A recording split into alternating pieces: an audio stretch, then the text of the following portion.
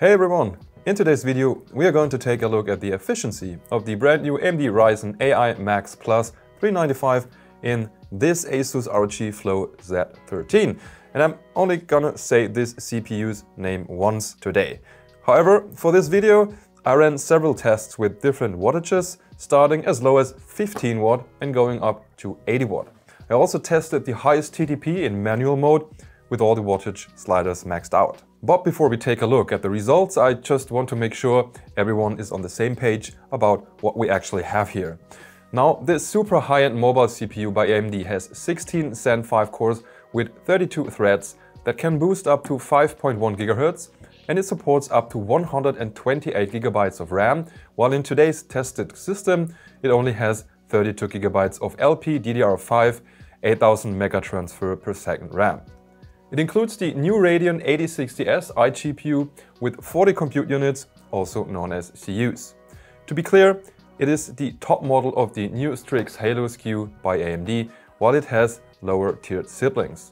In theory, depending on the used device, it's supposed to support up to around 120 watt for the total TDP, whereas in this 2-in-1 laptop/tablet it can only maintain a stable 80 watt while in manual mode. And yes, it can boost up to 92 watt, but only for 2 minutes, and up to 93 watts for 10 seconds. And honestly, that last step doesn't really make sense. With the here included ASUS Armoury Crate software of this laptop, we can adjust the TDP manually, but only as low as 28 watts. So I used an app called Universal X86 Tuning Utility to go all the way down to 15 watt for today's tests.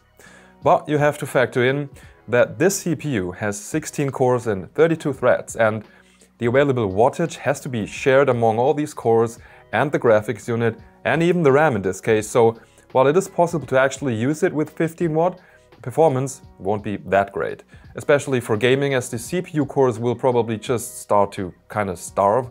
So not only does the gaming performance drop by a lot, but especially the 1% lows suffer and the game gets more stuttery that way.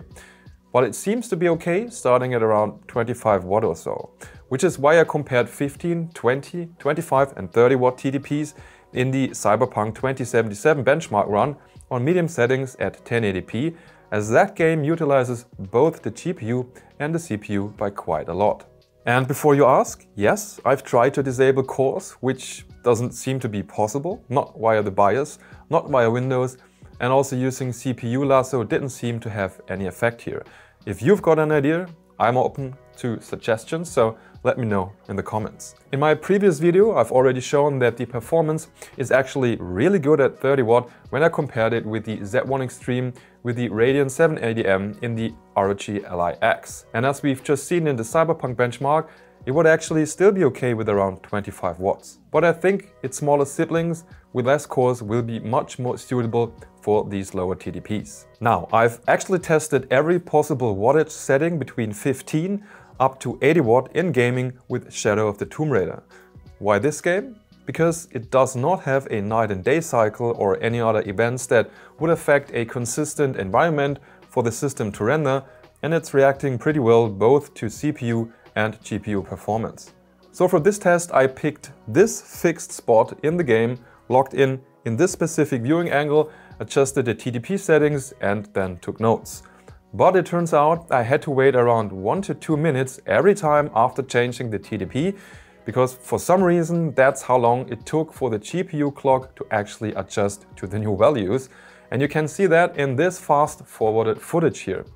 And that's quite the performance difference. And I'm not sure if there's an issue on ASUS' side here with the Z13 and the power management or whatever. So this is the curve that I got out of my results. The y-axis on the left presenting the FPS, and the x-axis on the bottom the single wattage levels from 15 up to 80. The performance gains are pretty consistent from around between 20 up to around 50 watt, and we get around 2 additional FPS per watt in this specific example. After that 15 watt zone, the FPS gains become smaller with every additional watt. Now, I can't tell you for sure if that curve would look the same on a different system that would enable a higher total TDP.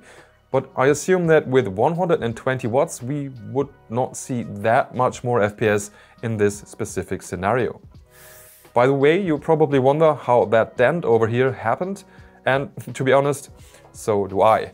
I quadruple checked that, and for some weird reason at 65 watt the performance is not as high as it should be. I tried it with both the universal X86 tuning utility and via the Armoury Crate software. Same outcome.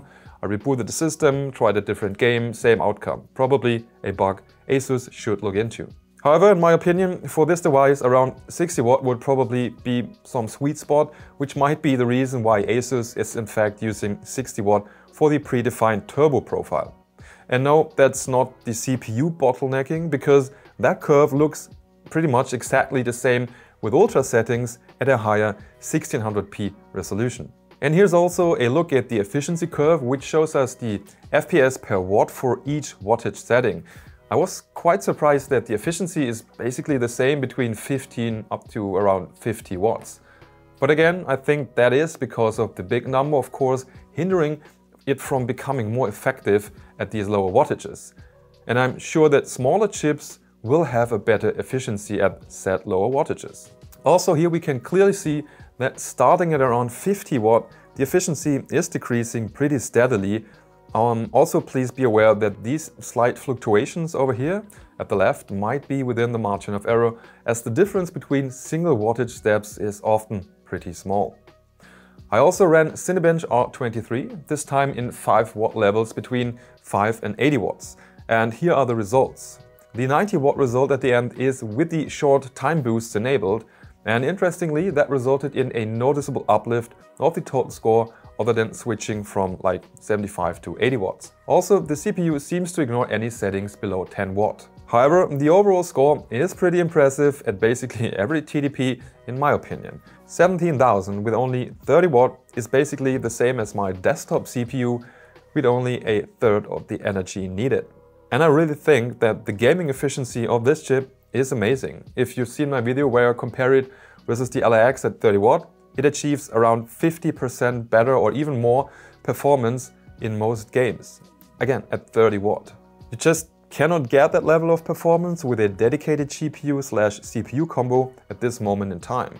It's just basically impossible. Many laptops don't perform well if you underpower a 4070 to 35 watt, and that's just the GPU. The CPU will usually at least need an extra 15 watt or so, leaving you with often worse frame times and around 20 watt more TDP in total. Okay, now let's also have a quick look at the results of 3D Mark Firestrike at 15 and 30 watt, as well as the maximum performance at the maximum TDP. And also the same for 3D Mark Time Spy as well.